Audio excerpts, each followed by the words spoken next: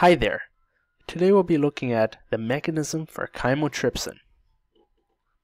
So what is chymotrypsin?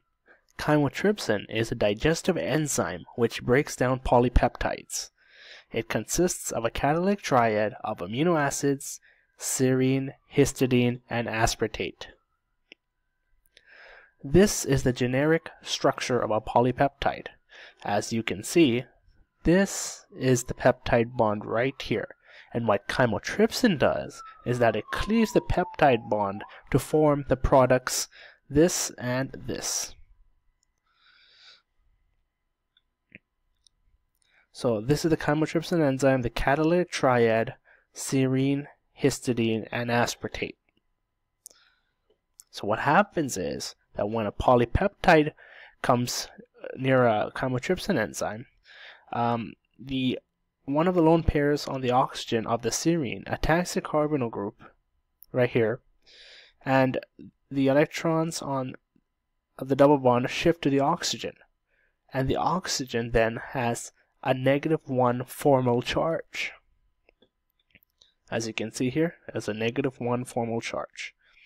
The other oxygen down here has a +1 formal charge, and it wants to have a 0 formal charge.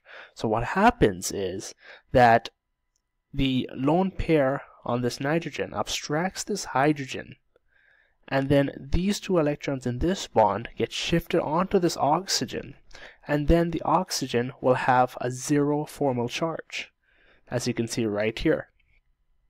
Then what happens is that one of the lone pairs on this oxygen comes down to form a double bond.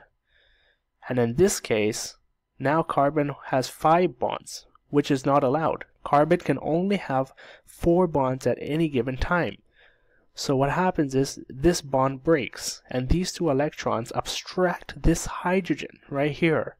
And these two electrons of this bond get shifted onto this nitrogen, and nitrogen will thus have a 0 formal charge.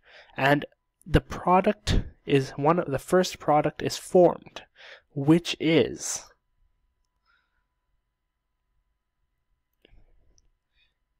NH2 and the rest of the protein.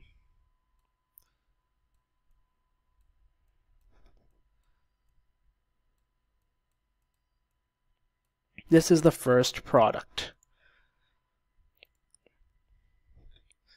Next, what happens is that a water molecule comes in.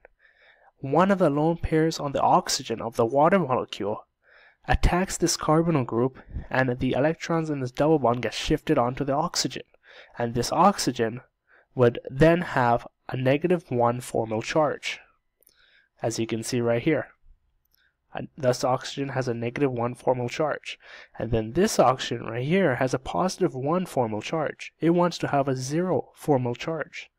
So what happens is the lone pair electron on this nitrogen abstracts this hydrogen, and the 2 electrons in this bond get shifted onto this oxygen, giving this oxygen a 0 formal charge. As you can see right here, this oxygen has a 0 formal charge. Then what happens is that one of the lone pairs of electrons on this oxygen come down to make a double bond, and again, carbon cannot have more than 4 bonds at any given time. So what happens is this bond breaks, and these 2 electrons in this bond abstract this hydrogen, and the electrons in this bond get shifted onto this nitrogen, and this nitrogen will then have a 0 formal charge. And at the end of that, the second product is formed. So this is the second product. And we can see that the catalytic triad is restored for any incoming polypeptides that may come.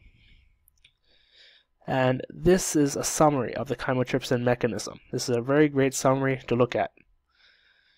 And that's it. Thank you for watching. Hope you found this video useful, and good luck. Thank you.